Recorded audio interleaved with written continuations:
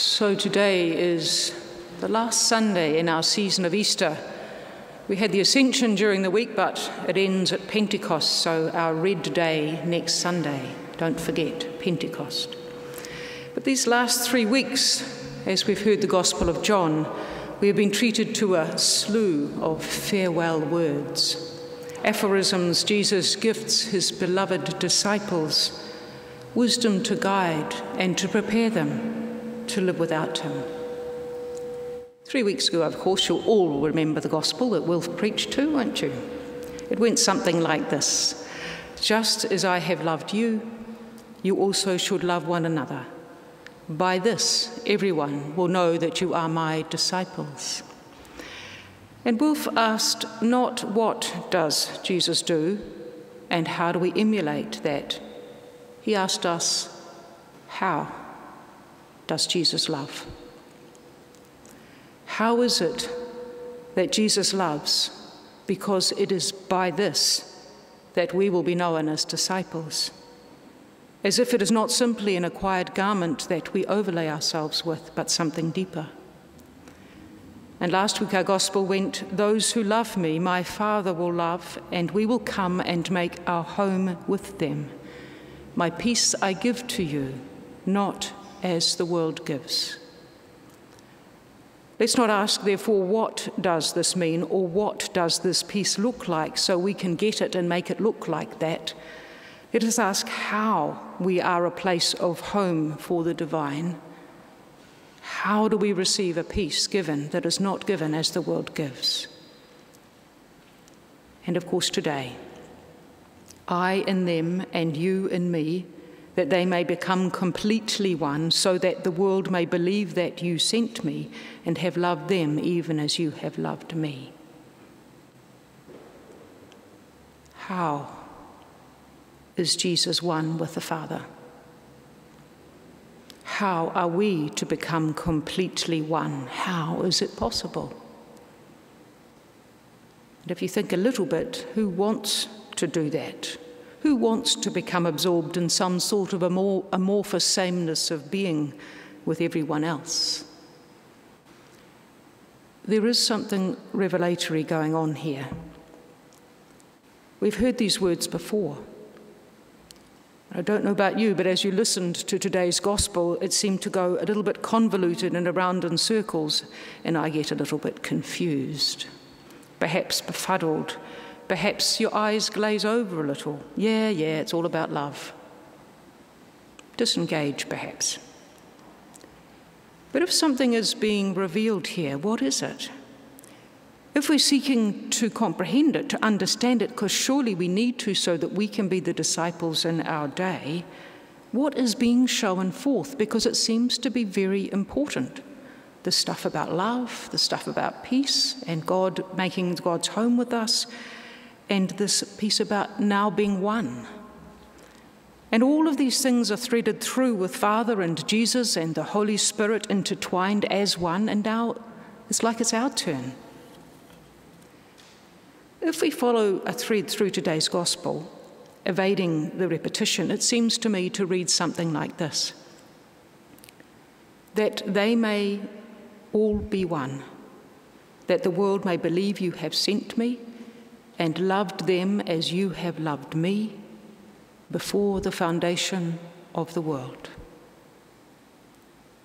About being one, belief, sent, loved before the foundation of the world. When you think about being one, what do you imagine that would be like? Do you think it's some sort of unity, that we have to be as one? Or do you think that we are as one being? And when we speak of one, do we imagine that it's a unifying sort of tight ball of energy that draws us all tightly together, as if there's some power that has to hold us in that place? Or do we imagine it's the kind of oneness that's ever expanding, that has all these kind of points, and the power resides in the relationship the energy of that is an outward-going energy that can never expand. It's the relationship that connects us, and that's where the power is. When Jesus is speaking to his disciples of this oneness as he is farewelling them, do you think they imagine it's something they have to go and work really hard to achieve? That their success or failure as being the bearers of Jesus' teaching depends on them being as one? And that might mean that they have to defend that oneness before all else and guard it, because any difference or divergence from being just one is a great threat? Could Jesus be speaking about being one that already is? It is the way things are. If that could be the case, then let us consider creation. Is it expressing divine oneness in all its abundant and glorious variety? Is it reflecting divine glory in that, revealing divine love before the foundation of the world? But back to that question, how is Jesus one with the Father? You see, in the church lineage, in the tradition, we talk about the divine as uncreated, over against that which is created. And we believe Jesus is created, so how is he one with that which is uncreated?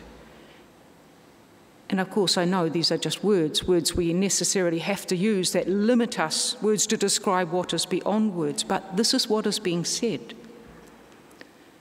So in these farewell words, are they describing how things are? First to his disciples, then we know to those who will hear, and now to us. We are being invited to participate in the way things are. Also, we are being shown there is a choice we can make. So if that's the case, then Jesus is talking about some sort of innate, already connection in God. As Jesus was sent and intended, so we might assume that creation is intended and that we each are intended. We are not an accident. And as Jesus knows this, so he's saying we can too. And when we know this, we can be intentional about it. We can attend and nurture and strengthen and develop this connection, this very deep innate connection in us. We can participate in relationship. We can become as one. As we do that, we are opened and made aware that we are participating in the energy of and for life, that which we name God. We become aware that we are being part of a one. Uniquely and individually, of course, we're created and we're empowered to choose whether to collaborate with this or not to. But Brian Taylor, in his book, Setting the Gospel Free, says this: when it's like this, we can let go of the security of keeping God as a thing for ourselves, as a being. We can come to know God simply as being itself, the creative and dynamic energy within us and throughout the universe of life and of love. If God is being, then union with God is not something to be achieved, it is a fact of life.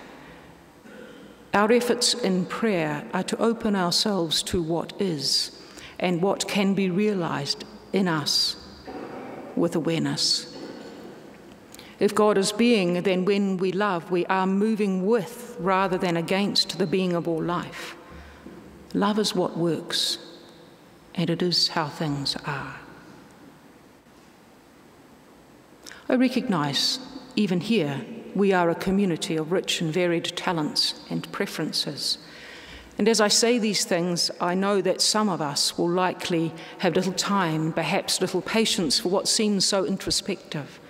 Or rather, sure, it's good and fine, but without concrete outputs, what's the use of it?